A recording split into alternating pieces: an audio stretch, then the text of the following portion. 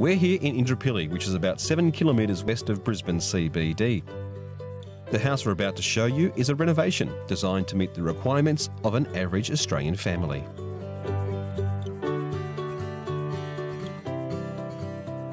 G'day Dion, how you going?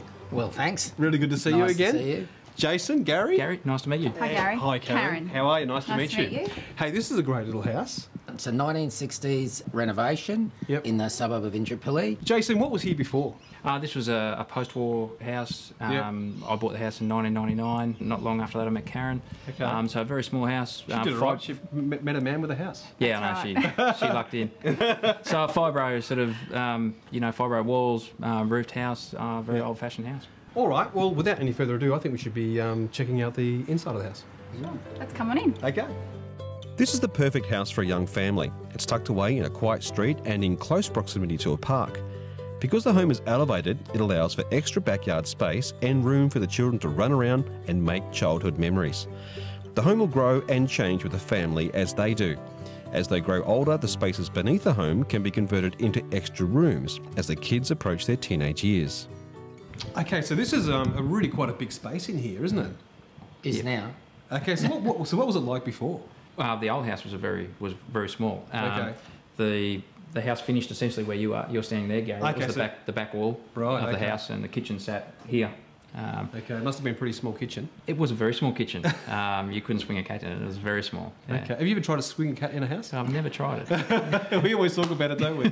Now, this kitchen here is actually quite sensible. Yeah, galley kitchen designed to be really a working person's kitchen, a cook's kitchen, so that you've got a good amount of bench space. Yep. You've got easy access to the stove, easy access to the sink, pantries, it's all great. of those. That pull-out spice, that spice cupboard, or what would you call it, drawer? The spice rack. Spice rack pulls out. Yep. Really clever design.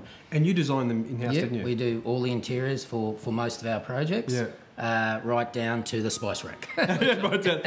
You can use that in your marketing. And also you do the interiors, and also you do the landscapes. Landscapes, as well. And we do landscape, hardscape, and my wife does the softscape.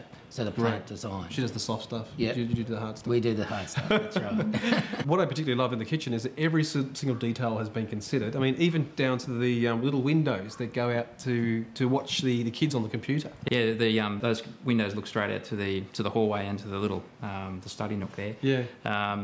And really, that's what it's designed for. But the kids are trying to convince us that that's where they order that's where they order, and that's where they pay at the next window. So. Most of the living space is upstairs. The kitchen and dining space open out to the alfresco deck. The main bedroom is located at the rear. Downstairs is a laundry, amenities and entertainment room. There is scope to build out the terrace to make extra space as the children grow.